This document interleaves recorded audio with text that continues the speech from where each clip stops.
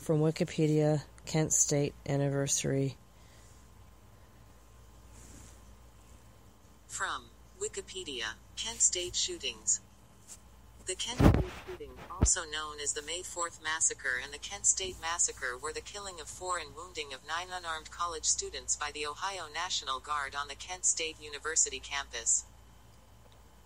The shootings took place on May 4, 1970, during a rally opposing the expanding involvement of the Vietnam War into Cambodia by United States military forces, as well as protesting the National Guard presence on campus and the draft. Kent State shootings. Mary Ann Vecchio kneeling over the dead body of Jeffrey Miller minutes after the unarmed student was fatally shot by an Ohio National Guardsman. Location: Kent State University, Kent, Ohio, United States. Date: May 4, 1970, 54 years ago. 12:24 p.m. Eastern Daylight Time, UTC-4. Attack type: mass shooting. Deaths: 4. Injured: 9. Victims: Kent State University students. Perpetrators: companies A and C-1 145th Infantry and Troop G of the 2 107th Armored Cavalry of the Ohio National Guard. Accused of the atrocity: Lawrence Schaefer, James McGee, James Pierce, William Perkins, Ralph Zoller, Barry Morris, Leon H. Smith, Matthew J. McManus. Verdict: not guilty. Charges: deprivation of rights under color of law. Not guilty. Judge: Frank J. Battisti. May 4, 1970, Kent State shooting site. U.S. National Register of Historic Places. U.S. National Historic Landmark. Kent State shootings is located in Ohio. Kent State shootings. Location: 0.5 miles, SE of the intersection of E. Main Street and S. Lincoln Street, Kent, Ohio. 28 National Guard soldiers fired about 67 rounds over 13 seconds, killing 4 students and wounding 9 others, one of whom suffered permanent paralysis. Victims: students Allison Krause, 19, Jeffrey Glenn Miller, 20, and Sandra Lee Scheuer, 20, died on the scene, while William Knox Schroeder, 19, was pronounced dead at Robinson Memorial Hospital in nearby Ravenna shortly afterward. Krause and Miller were among the more than 300 students who gathered to protest the expansion of the Cambodian campaign, which President Richard Nixon had announced in an April 30 television address. Scheuer and Schroeder were in the crowd of several hundred others who had been observing the proceedings more than 300 feet from the firing line. Like most observers, they watched the protest during a break between their classes. The shootings triggered immediate and massive outrage on campuses around the country. It increased participation in the student strike that began on May 1. Ultimately, more than 4 million students participated in organized walkouts at hundreds of universities, colleges, and high schools. The shootings and the strike affected public opinion at an already socially contentious time over the role of the United States in the Vietnam War. 8 of the shooters were charged with depriving the students of their civil rights, but were acquitted in a bench trial. The trial judge stated, "It is vital that state and National Guard officials not regard this decision as authorizing or approving the use of force against demonstrators, whatever the occasion of the issue involved. Such use of force is, and was, deplorable." Okay, the names of the victims. I'm Cyril, and I'm going to list the names of the victims that I have here on Wikipedia. Unfortunately, the article on AI wasn't quite thorough with it, but here we go. This is from Wikipedia, and feel free to correct or you know what happened. Sometimes the information is not always accurate. That's not my fault. I'm doing my best to make it as accurate as possible, but this is from Wikipedia, which is a more peer-oriented source, probably less biased than many articles in the corporate media about this. Some of them even have the audacity to blame the victims and blame the protesters and the students. Killed an approximate distance from the National Guard. Jeffrey Glenn Miller, 265 feet, through the mouth, killed instantly. Allison Beth Kraus, and AI pronounced it wrong. I think it's Allison Beth Kraus. 340 feet, fatal left chest wound, dead on arrival.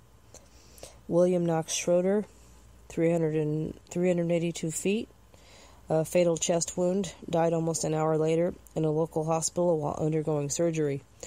Goodness. He was a member of the campus ROTC battalion. Sandra Lee Schauer, excuse me for mispronouncing the name, 390 feet, fatal neck wound, died a few minutes later from loss of blood. Bless their hearts. Wounded an approximate distance from the National Guard. This is a little bit of a longer list.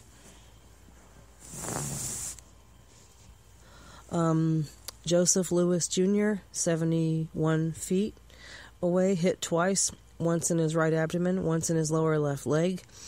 John R. Cleary, 100 feet, upper left chest wound.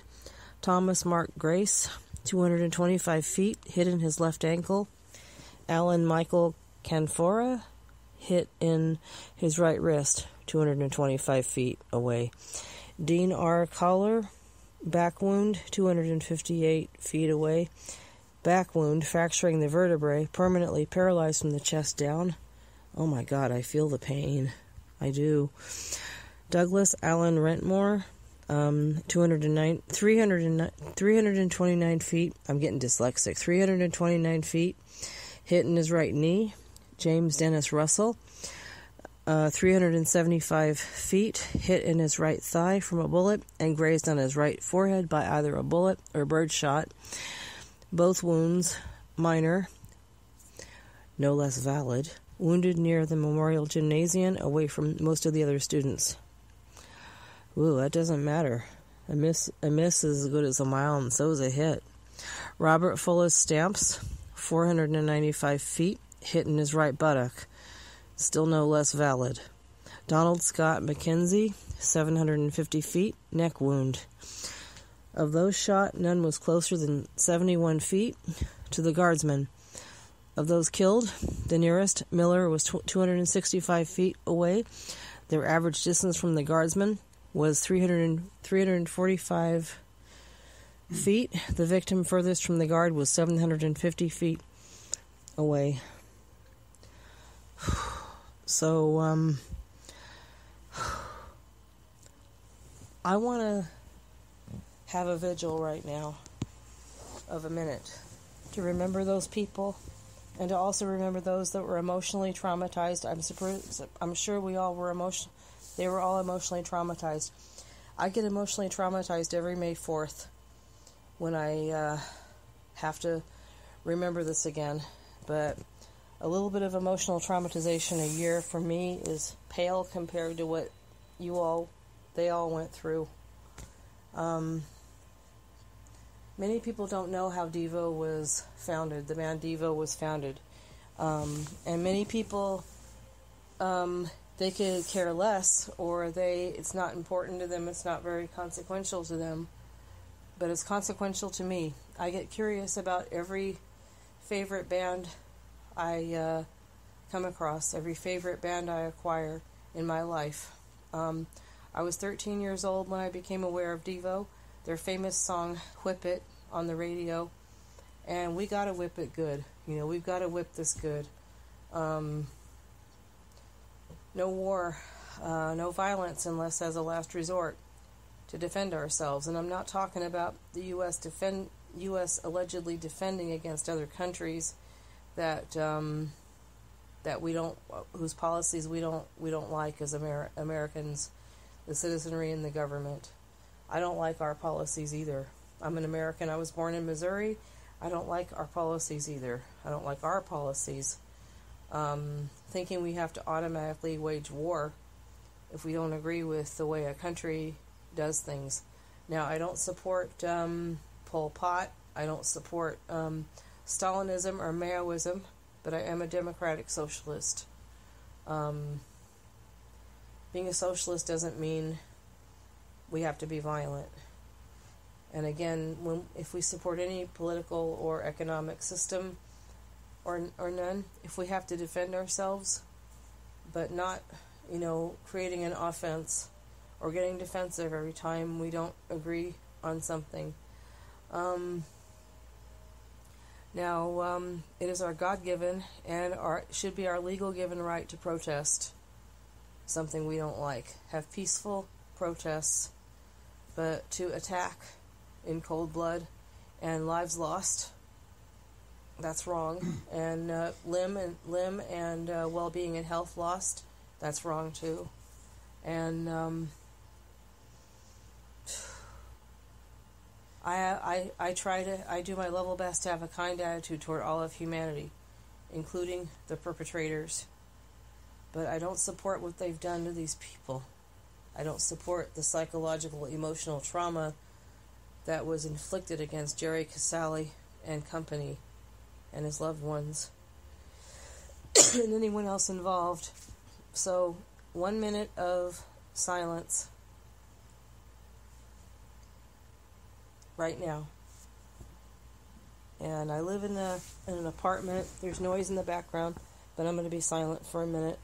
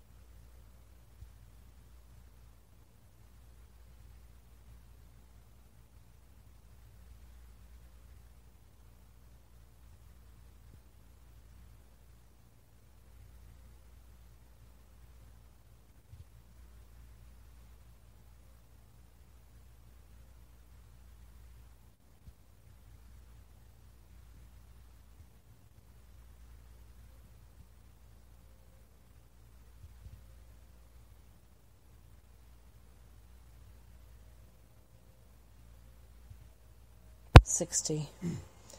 Thank you, everyone, for sharing this with me.